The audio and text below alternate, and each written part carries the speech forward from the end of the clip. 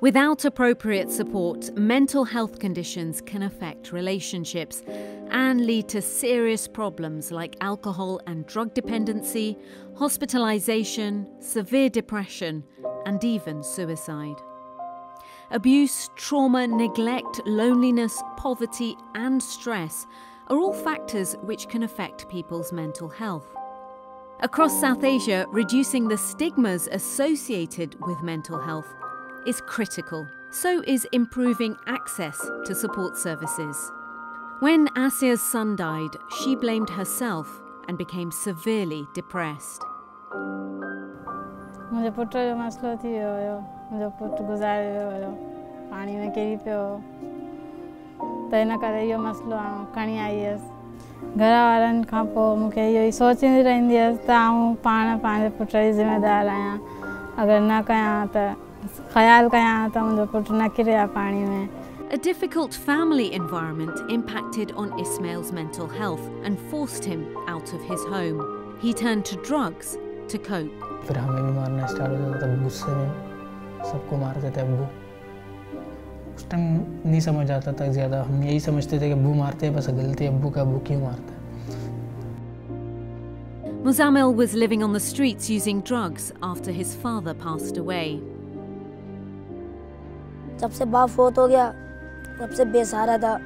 जैसे मैं एक हफ्ता में घर से गायब हो गया था. मैं बोला मैं घर पे नहीं रहना चाहता हूँ. मेरे को ख्याल करने वाला कौन है. बाहर जाऊँगा यहाँ जाऊँगा मार खाऊँगा तो कोई बचाने नहीं आएगा. Rahmat suffered in silence after being abused. तो मैं कुछ ही बड़ी 9 साल की जब हुई थी अपने ना खाला के घर पे हम लोग आए थे.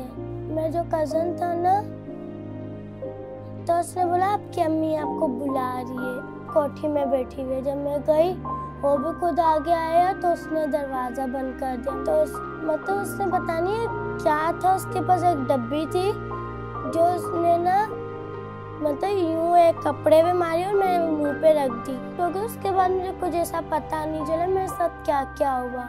मैं किसी को बताती नहीं थी. उसने बोला तू किसी को बताएगी ना तेरी जो छोटी बहन है ना उसको मैं मार दूंगा. इस डर की वजह से मैंने किसी को अपनी ये बात नहीं बताती थी.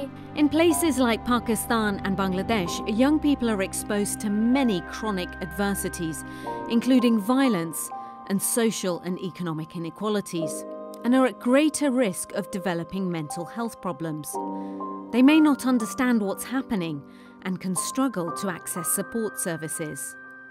अवेयरनेस थी नहीं तो वो क्या करते थे मतलब बाबा को बुला के ले आए. फिर इसको जिन्नात का मसला है वो बाबा आके मार रहे हैं उन बंदों को. लड़कियों को इतनी बुरी तरीके से मारा जा रहा है कि इसका तो जिंद है इसको इसके ऊपर जिंद हावी करना है. ये तो भाई इसके ऊपर जिंद आ रहा है. ये सारे दिन रोती रहती है किसी से बात नहीं करती एक तरफ बैठी रहती है चिड़चिड़ी सी होती है. इसके ऊपर ज़रूर जिंद है. इसको जिंद का मसला है. बाबा को बुलाया भाई उसको बाबा ने मारा है. उसकी पीछे से बाल खींच लिए. इस तरह से उसको टॉर्चर किया जाता था. एक तो वो पहले से ही मेंटल हेल्थ जो है उसकी सही नहीं है ऊपर से उसके साथ इतना जुल्म किया जाता था. और फिर आते थे क्लिनिक पर लेकर के इसको दवाई दो दवाई लेके फिर चले गए. उसको मसला ही दवाई का नहीं है उसको तो मेंटल हेल्थ का मसला है.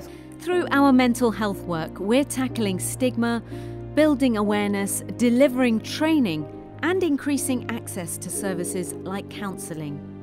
कि हमारे अगर हम मुआशरे को भी समझने की कोशिश करें तो वो काउंसलिंग सेशंस उस तरह से वो चीज़ों के बारे में नो हाउ ही नहीं होती है लोगों को. और प्लस उन सारी हेल्प के साथ साथ उनके पास उस कांस्टेंट सपोर्ट का मौजूद होना बहुत ज़्यादा ज़रूरी है. वो कांस्टेंट सपोर्ट जो उनको केयर दे सके जो उनको एक नॉन जजमेंटल एटीट्यूड दे सके. Your support can help many more people experiencing mental health issues and give hope for a different future and peace of mind. मुझे ज़िंदगी सही थी है ना. रिकवरी काउंसलर जो होते हैं मेरे को लेके आए थे आस में. 3 साल तक मैं आस में रहा हूँ और उसके बाद से आज तक वो हाल ही में. फिर यहाँ पे आया तो मेरा घर के बारे में सोचना छोड़ दिया. यहाँ पे खुशी से रहता हूँ सबसे मिलजुल के रहता हूँ. तो मैं सबसे बड़ा सपना ये है मैं डॉक्टर बनूं इलाज करूँगी और किसी का मुफ्त में ना पैसे लूँगी ना कुछ. और मेरा अब्बू भी मुझे बोलता था तुम डॉक्टर बनना और मेरे अब्बू का और मेरा सपना